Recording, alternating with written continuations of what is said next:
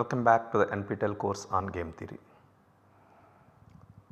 So, in the previous sessions we have seen combinatorial games. Now we will see the classical game theory which is developed by von Neumann. So, in this subject the game theory is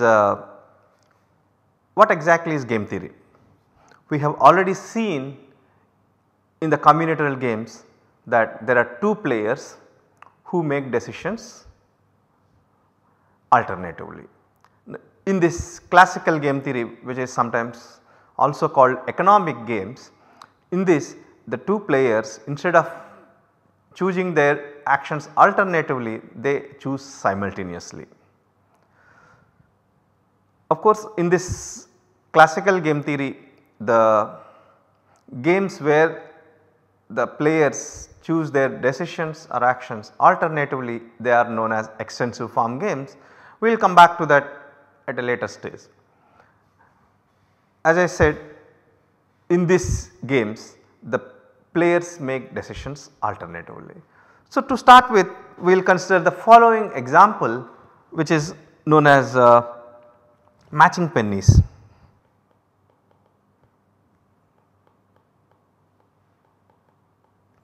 There are two players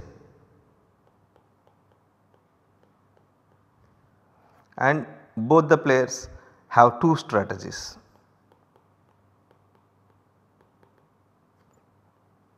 H and T. Now, if both the players choose same strategy, then player 1 gets a unit of money from player 2. If they differ, then player 1 has to pay to player 2. So, let me write it as the pictorial representation. So, there is a player 1 here and player 2, and player 1 has two choices H and T, and player 2 also has two choices H and T.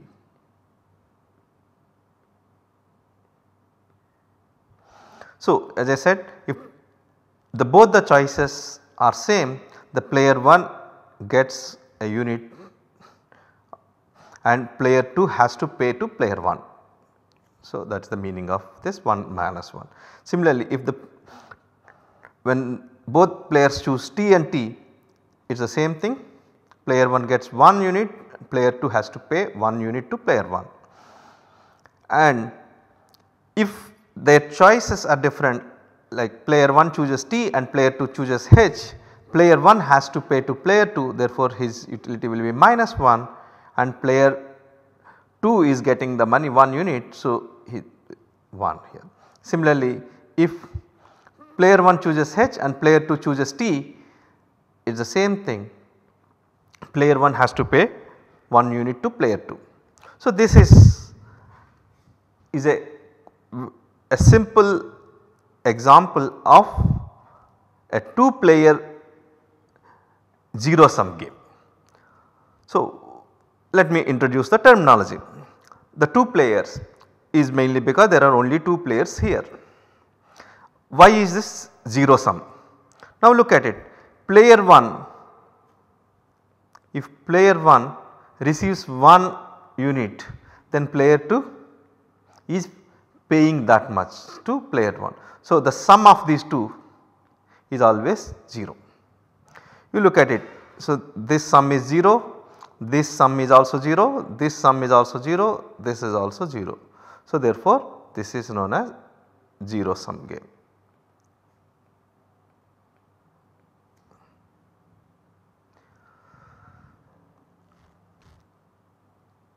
So, in fact, the way this game is played by children is the following thing.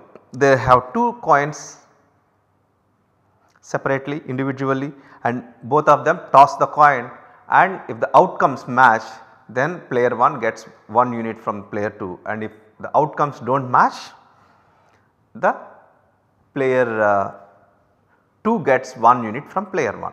So, this is the matching pennies example. So, now let us go to the next game, which is known as a rock paper scissors.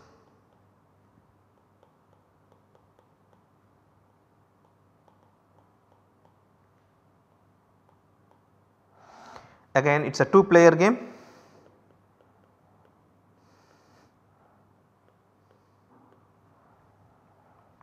And there are 3 strategies now, 3 choices. So, the choices are rock, paper, scissors, and once again we draw a pictorial representation. So, the player 1, player 2, player 2 has 3 choices R, P, S, player 1 also has 3 choices R, P, S.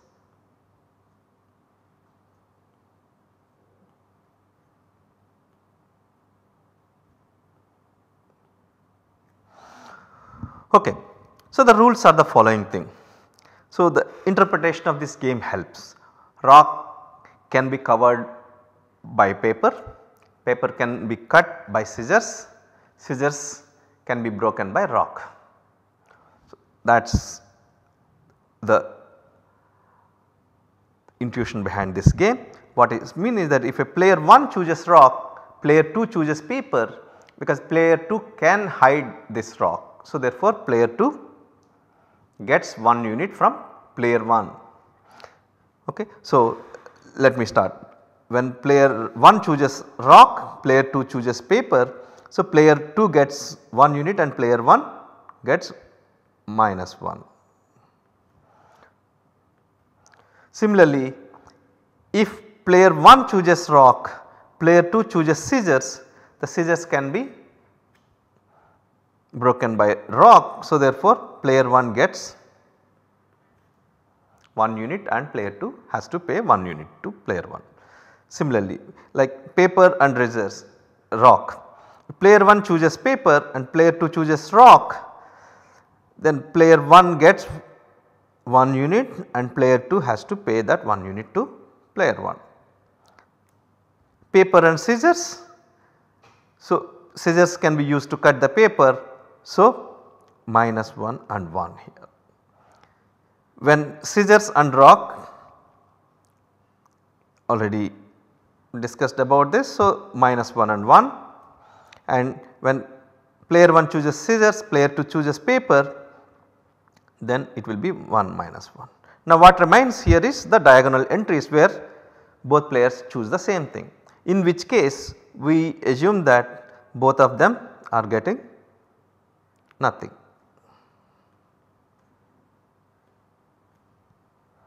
So, if we really look at it, this game is once again a 0 sum game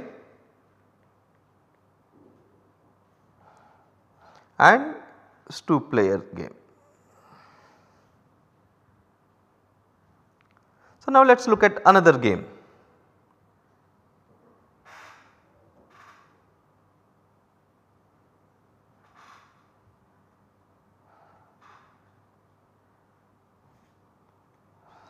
So, this is known as a coordination game.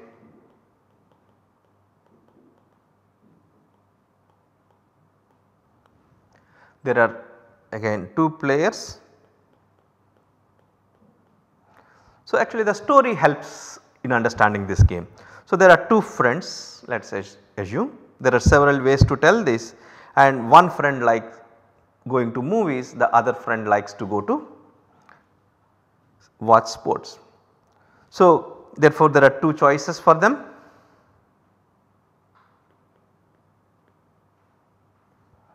So, for the sake of simplicity I will only choice 1, choice 2 only I will put. So, once again draw the pictures.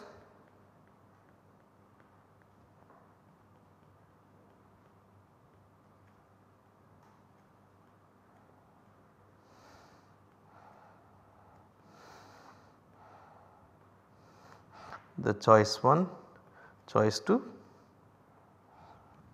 So, let us say C1 is basically movie, C2 is sports. So, player 1, let us say he prefers movie and player 2 prefers sports.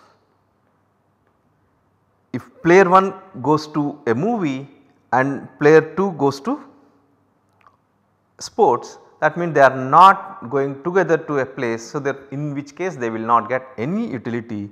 So, here it will be 0 0 and similarly in this place also it is 0 0.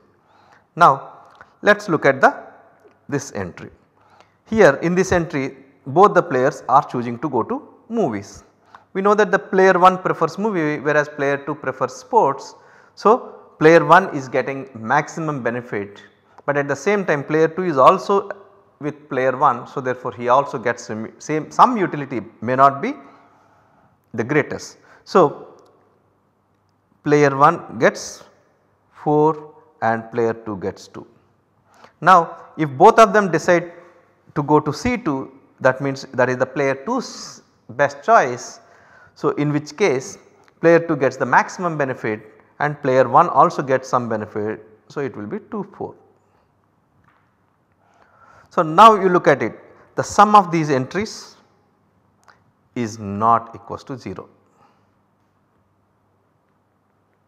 Of course this sum of these two are 0. So this is known as non-zero sum game.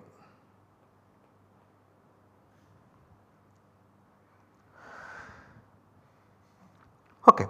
So once we see these games, there are several examples which we will discuss throughout this course. Now let us understand these games more formally. So how do we define a formally? There are 2 players and player 1 has a choice set. He has some set of choices. Let me write it as x, and player 2 also has some set of choices. Let me call this as y. Now player 1 has utility. Let me denote it by pi 1, which will be a function from x cross y to r. And similarly player 2 has a utility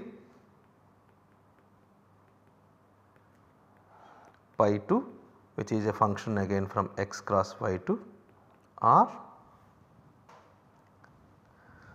So this is the question here is,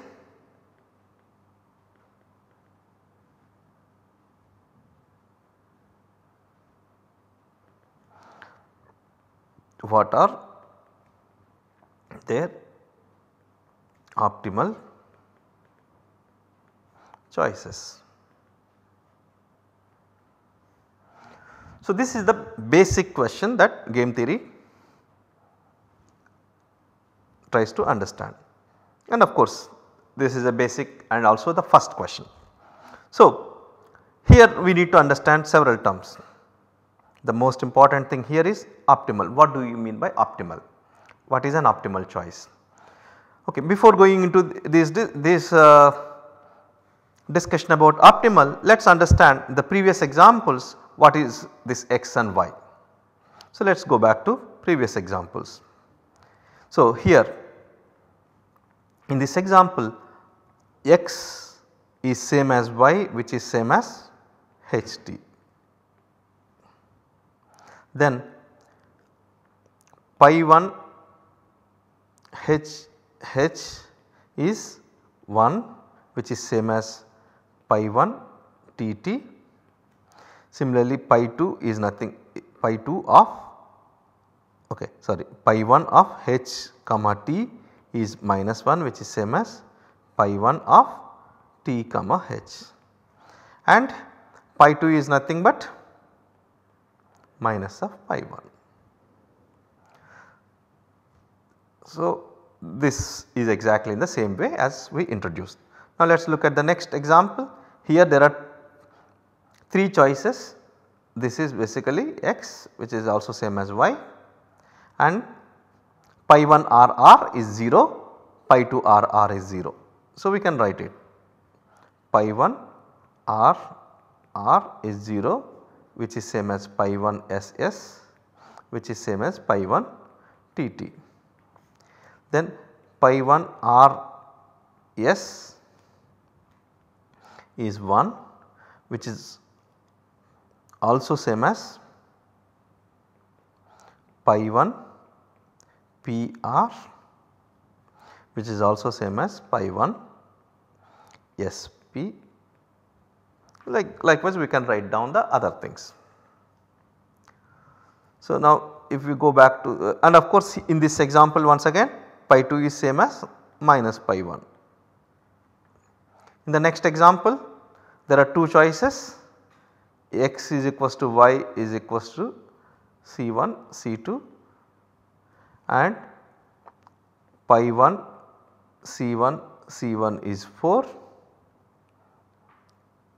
pi 1 c2 c2 is 2 and pi 1 c1 c2 pi 1 c2 c1 is 0.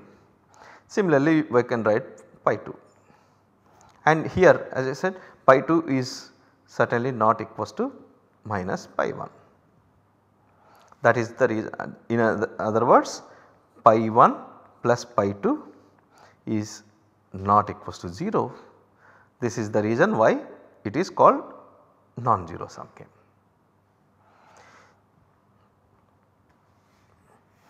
So, now coming back to the definition, as I said there are 2 players, the player 1 has a set of choices x, player 2 has a set of choices y, player 1's utility is given by this function and player 2's utility is given by this function. And because I am saying utility, therefore each player's object is to maximize their utility. So, both the players have to maximize their utility. How do they do it? So, we need to understand how they will do it. So, first we need to understand they are different from optimization problems. In an optimization problem there is a decision maker, there will be a single player, typically is called as a decision maker. He has some set of choices available and he has to choose the best choice among them, and accordingly there is a utility function. If it is a maximization problem, you will have an utility. If it is a minimization problem, there is a cost. So far we are writing everything as a utility maximization problems. We can also write it as a minimization. So that is a standard way we can look at the minimization. Now look at this interesting thing here. The player 1, he cannot just simply optimize over his choices. The reason is his utility depends on the choices made by the second player. In the same way the second player cannot simply maximize over his choices because his payoff utility function depends on the first player's choices. So the game theory is basically deals with such situations where there are multiple people and each person has their own utility and their utility depends not only on their choice but on the choices of other players. So here even though we have mentioned about a 2 player, we can actually extend this notation to multiple players. So let us look at that. So there are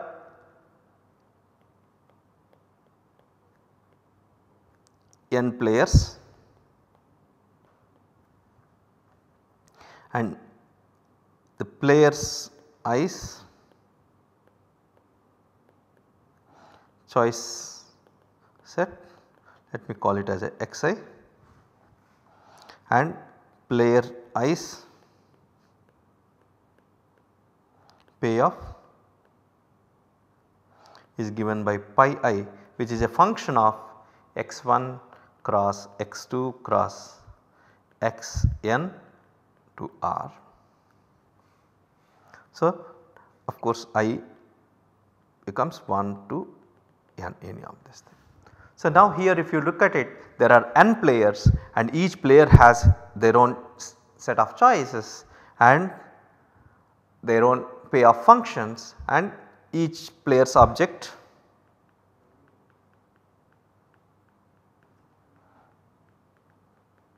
to maximize pi I. Now, as I said, the player's objective depends on the choices of others. So, how do they maximize?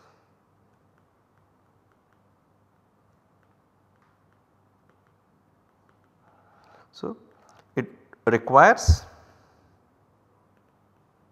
to introduce the notion of equilibrium. So, the games, what exactly it means is we need to introduce this notion of equilibrium, and what is this equilibrium? So, that forms the basic question, what is equilibrium?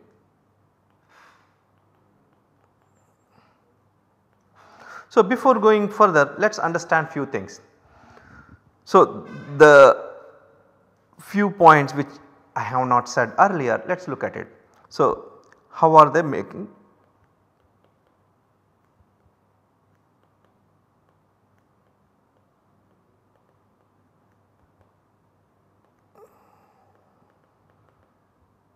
Decisions. If you recall, in a combinatorial games, for example tic-tac-toe, how this decision making process is there. So, player 1 first makes his decision, after observing player 1's decision, player 2 makes his decision, and it goes on alternatively. And here it is completely different. Look at recall this matching pennies.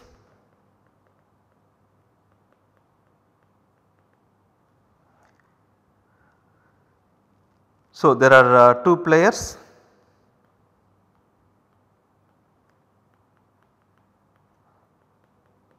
there are 2 choices. Now, if player 1 makes, let us say H, then if player 2 somehow knows that player 1 has made H, then player 2 will certainly choose this T, and then there is no game here, it is very simple. So, this is not what we want here.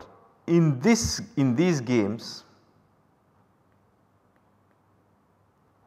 players do not know what others have done.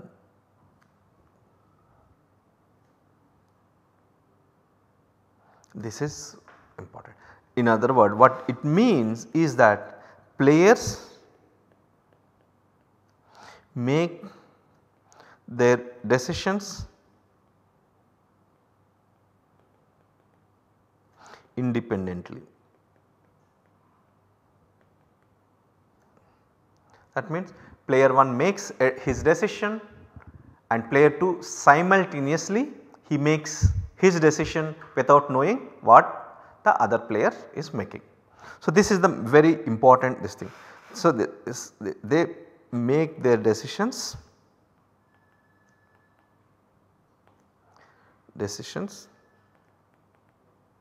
simultaneously.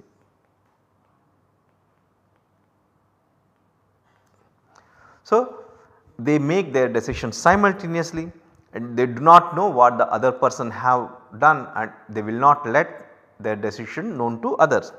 So, this example itself will tell you. So, if player 1 lets his decision known to player 2 before he makes his decision, then player 1 is losing it and he does not want to do that. So, what that means is rationality.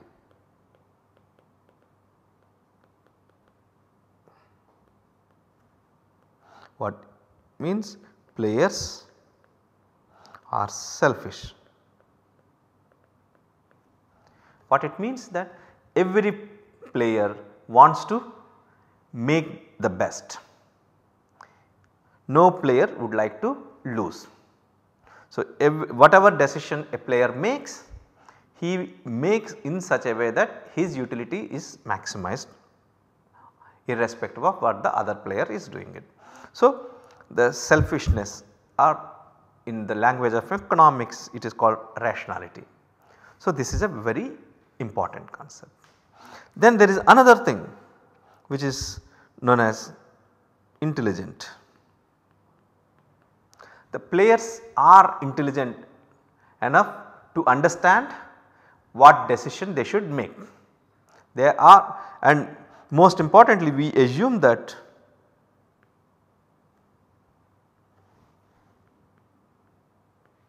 both players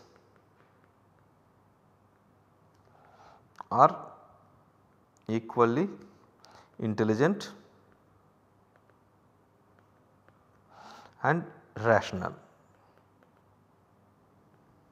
That means whatever player 1 can think about this game, player 2 can also think about this same way, and they also know that the player 1 is, let us say player 1 knows that player 2 is rational and intelligent, and player 2 also knows that player 1 is rational and intelligent, and not only that one, player 1 knows that player 2 knows that player 1 is rational. Like this you can think about an information aspects, and we assume that all these informations are known to them. Okay. Everyone knows that the other players are equally intelligent, rational and everything. So, this is a very important aspect here. Now, once this intelligent and rationality is there, and in the previous thing we said they are making their decisions simultaneously independent of the other players. So, now that the basic setup of this games are defined. Now, we still need to introduce this notion of equilibrium. So, what is the equilibrium notion? So, let us look at the following thing. Now, let us say player 1 somehow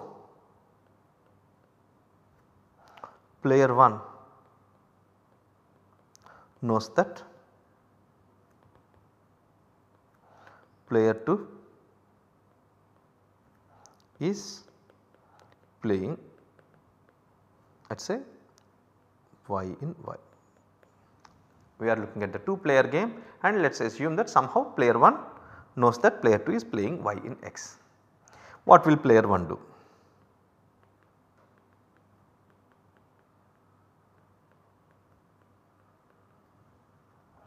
It is because we have assumed that he is intelligent, he will choose x which maximizes his utility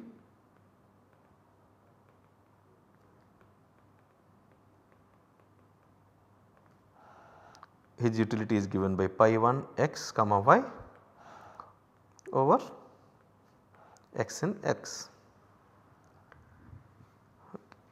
So, for a fixed y, if I know the player 2 has fixed y, then player 1 will choose x which maximizes this quantity. That means he solves max x in x pi 1 x comma y, and whatever maximizes this quantity that he will choose. Okay, let us look at the similar thing. Suppose player 2 knows that player 1 is playing x. Then like previous, player 2 solves max over y in y of pi to x comma y. Whatever y maximizes this quantity, player 2 is going to play that one. So, this gives the following notion. This introduces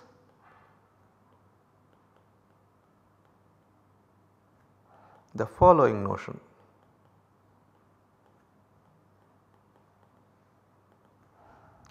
So,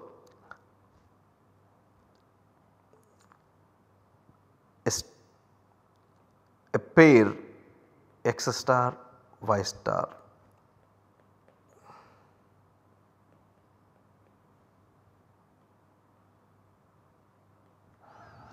a pair of player 1's choice here and player 2's choice y star, such that given y star, x star maximizes pi 1 x y star. Similarly, given x star, y star maximizes pi 2 x star y. So, once player 2 fixes his strategy y star, player 1's choice x star should maximizes this, and similarly if player 1's strategy is fixed here, then player 2 strategy y star should maximizes this quantity. So, this is basically the equilibrium notion. In fact, this is known as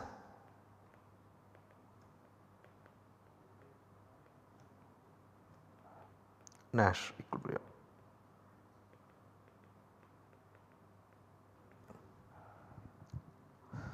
So, we will discuss more about this equilibrium concept and several examples in the next session.